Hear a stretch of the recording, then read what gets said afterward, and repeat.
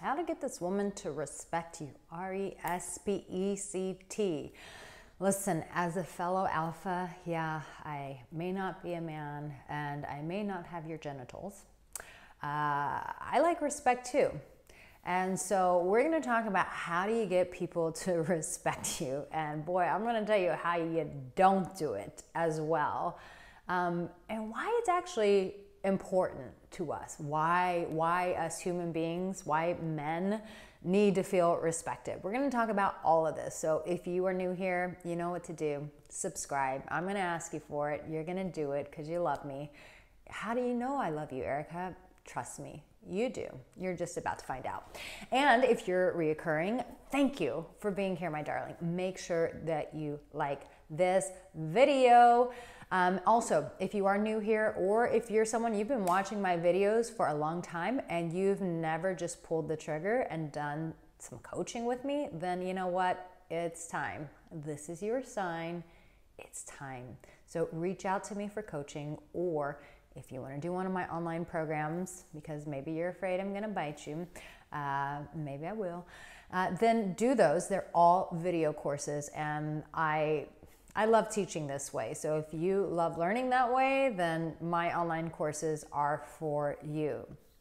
So I'll never forget, I remember speaking to a man one day, and we were talking about respect, and I can't even remember where this conversation was, but I remember his energy, and it was, to me, it was so stupid. He was like, well, a woman should just respect me because I say so.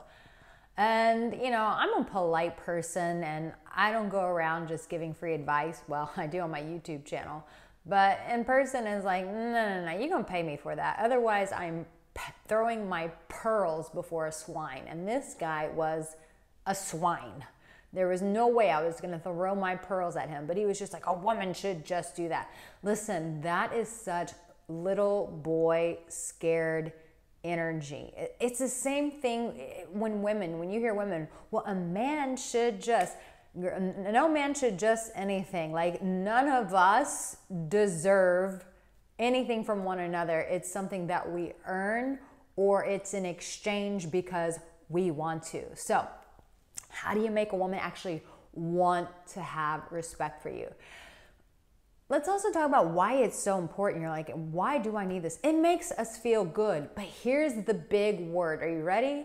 The big word is this: valued. It starts with a V, valued. We feel valued. Human beings, we need to feel valued. You know, that doesn't go away. And if you think you're above that, then you're bullshitting yourself. We all need to feel valued.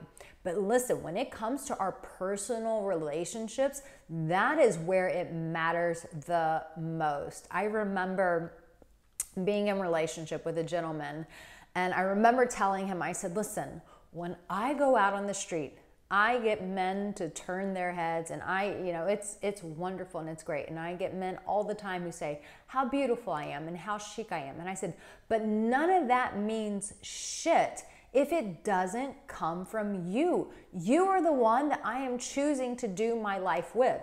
So when we're in relationship, that is such a vulnerable place of where we're like, I really need you to value me. And for men, that is translated through respect. So how do you get a woman to actually want to respect you, or as I would like to say, want to value you? So the first thing is, it's going to be counterintuitive to you, and you're going to be like, I don't want to do that. She should just give it to me. Well, you know what? You're going to make an ass out of yourself. So don't do that. Do this instead. When you show her appreciation. Listen, I know that that's what you want. I know you wish she were giving that, but someone has to go first. And don't be so ignorant and prideful that you, what's that saying, you cut off your nose to spite your face. Don't be ignorant and don't be arrogant. Sometimes we have to give what we want in order to receive, sowing and reaping. And so in the relationship, you need to step up and start really appreciating her.